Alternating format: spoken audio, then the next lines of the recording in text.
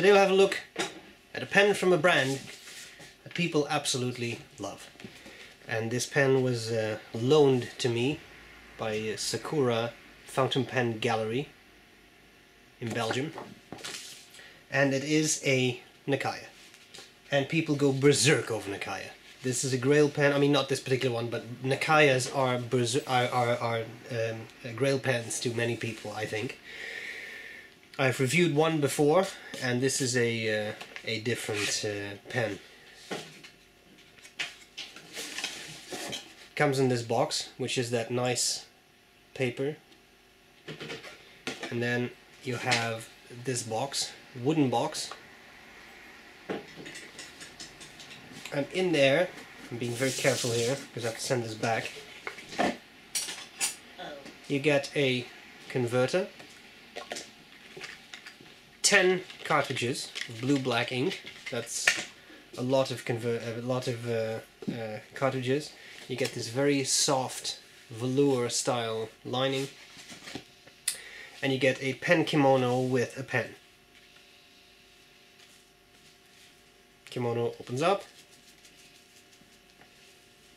Pen pippity pops out. Here we have the pen. Alright, this is the pen. And this is a pen that has a very fascinating lacquer job, and I think the lacquer is what Nakaya is known for. I'm going to cover the parts of the pen and tell what I like about it, what I don't like about it, and then I'll do a writing sample. Let's start at the very top of the cap. There is no logo or anything on the finial. I'm just grabbing a very good hold of this because I do not want to drop this. Here we have a clip. The clip, it looks a lot like a platinum clip, and then you have this nice, you can see that shading in the lacquer there where the cap meets the barrel. On this side here you have the barrel, and then at the end there is nothing again.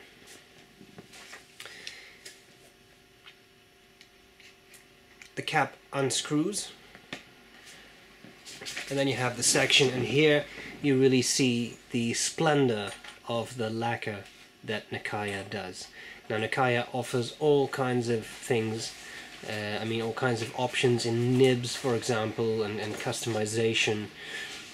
This is a double broad nib and a simple plastic feed, and then you have these. I really like the lacquer on the threads that goes from this very warm caramel type brown to a green. That looks very nice. Unscrew the barrel, and then you have the feed, a simple platinum feed, and as you can see it's almost empty, and of course the section, small section. Okay, what do I like about this pen, what do I not like about this pen? Well, I just took a deep breath there. There are things I very much like, and there are things I just don't care for that much. Let me start with the things that I really like. The nib performs. Writes very well. It writes smoothly. It writes without skipping. It is everything that you might expect from an expensive pen. This pen would retail here for 590 euros. So this is an expensive pen. Alright? Now people are going to say you can get them cheaper in Japan. Yes, I'm sure you can get them cheaper in all kinds of places. This is what you get, what you pay for the pen at the Sakura Pen Gallery. Alright? So that's what I'm going with. You get a small work of art. You can see how this lacquer catches the light. You can see how beautifully it's done. You can see the nice shading, the gradient on the section, and you get a nib that writes well. All of these are great things. But there are also things I don't like so much. Nakaya is a very hyped brand. It's extremely hyped up. It is a brand that makes grail pens for many people, and running the risk of getting some backfire from this, I don't get the hype.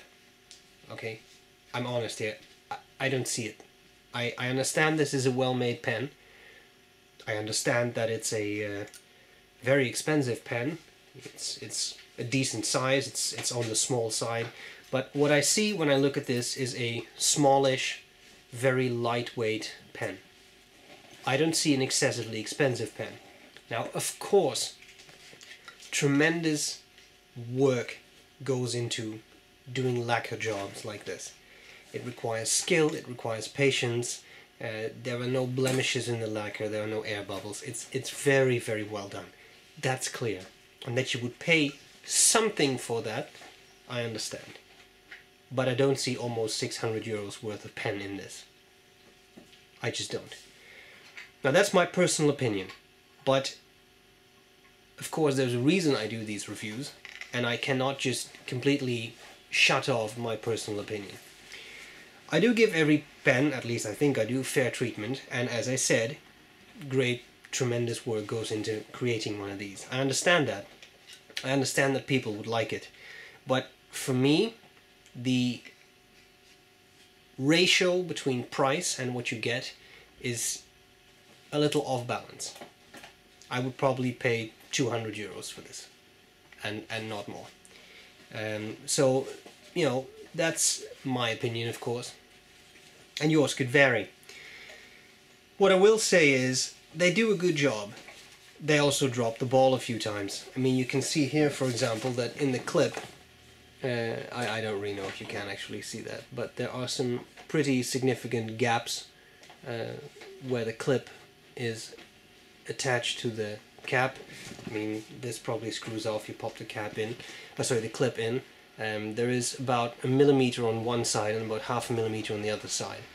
If the pen is sold for this amount of money, then I would expect a tighter tolerance there. And you can get these pens clipless too. But, you know, I think this is an issue that plagues more pen makers these days. You see it with others too. It's just too expensive for my taste.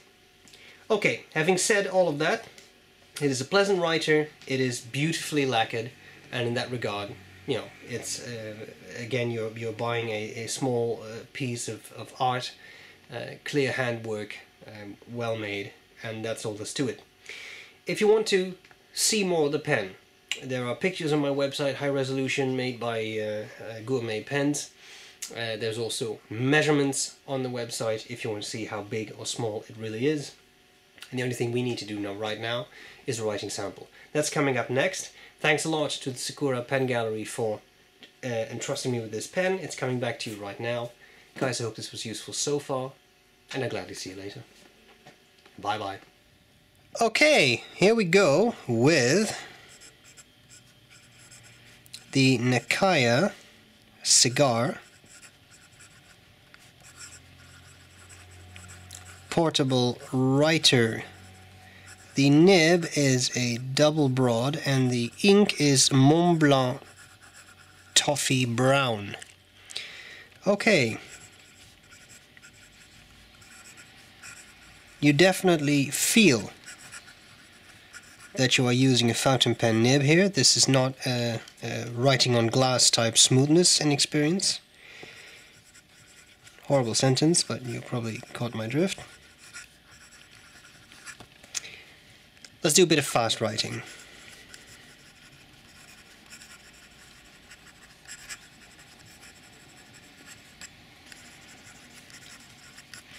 You do see that even for such a broad nib, the ink flow keeps up very well, so that's very good. Wetness. It's not the world's wettest pen, but it's by no means dry. Line variation, well, it is a double broad, but I find it fairly hard.